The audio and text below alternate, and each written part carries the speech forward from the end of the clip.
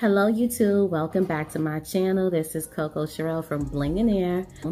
I have this hanger here that I got from my bridal shower. It was given to me by my best friend as a gift, and she told me to bling it out. Of course, I'm gonna bling it out.